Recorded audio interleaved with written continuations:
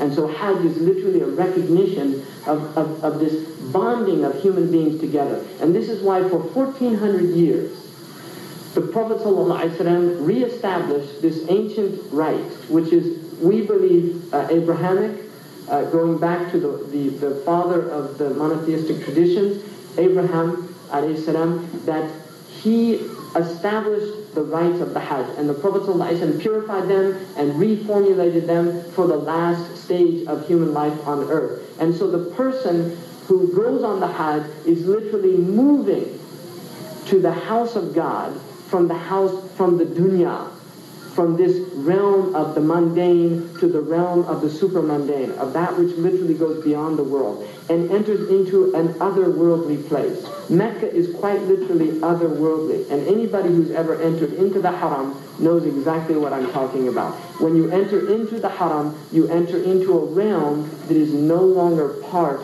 of the world. It's literally quite outside of the world. And I can guarantee you have to experience this.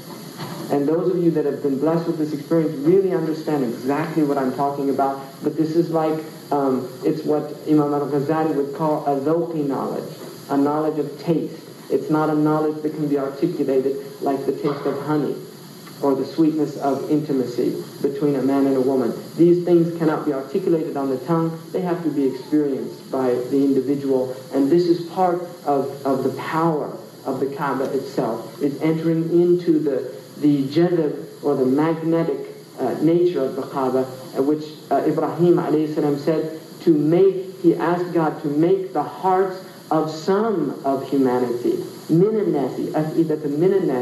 some of humanity, to incline toward this house, that their hearts literally incline towards it. And so each year, all over the world, people prepare to make this journey to Mecca, to the house of God. And there are people from every color, from every tongue, from the male and the female, from literally every human inhabited place on the earth. People set out. Min kulli fajin amiq. You see in the house, you see people from White Russia. You see people from the Caucasus Mountains. You see people from China. You see people from Indonesia, from Philippines, from Japan. You see people from the United States. You see people from Canada, from South America. You see people from every continent and every country in the world, represented symbolically as one humanity. And this is literally the realm that transcends nationalism. It is to see the vision of human beings like the one who sees the earth from the moon.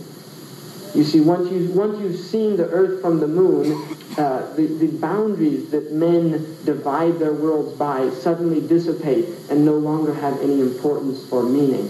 And this is part of the experience of literally going to Hajj, is recognizing that human boundaries themselves are an illusion that we set up, that God has not placed those boundaries on us. We have placed those boundaries on ourselves. That God has made us from one self, and from that self made its opposite, and from the opposites made all of humankind. And this is the recognition that takes place in the house of Allah. And so we go literally into Mecca into a state of ihram. And the state of ihram is to enter into a state of sanctity. It comes from the word haram or haram, which means sanctity, to be in an inviolable state. And the human being enters into his birthright, which is inviolability, that the nafs itself is inviolable. And yet outside of Mecca, the nature of human beings is that they violate the dignity and the sanctity of the self. In Mecca, this is absolutely prohibited. And this is why it says in the Quran that God has made it a place of amna, which means security. Sawa'an fi al-akif wal-bad. Everyone is equal in this place. The one coming from the far place and the one who lives there himself. And so even the Meccan is the same as the one who's distant. In other words, the one who is native to that city has no more right to that city than the one coming from the most distant place. And this is literally to break down the diseases of provincialism, of tribalism, of nationalism. That we have to transcend these things that are divisive, these things that literally create this antagonism between human beings. And we enter into a realm that is literally a recognition of our common bond as human beings, of our common humanity. And so we enter into this place saying, Labbaik Allahumma Labbaik. And this means, at your service, I'm answering the call. I am answering the call, that this is a call. وَلِلَّهِ عَلَى النَّاسِ حِجُّ الْبَيْتِ لِمَنْ اسْتَطَاعَ إِلَيْهِ سَبِيلًا.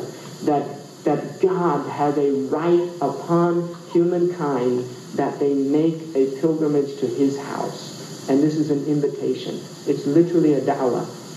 It's a da'wah, which means an invitation. It is God's invitation to his house, to all of humankind. And it's an open invitation to anyone who wants to enter into that house. This is an open invitation from the creator of the heavens and the earth to human society. Enter into my house. Udkhuluha bisalam aminin. Enter in peace, in a state of tranquility and security.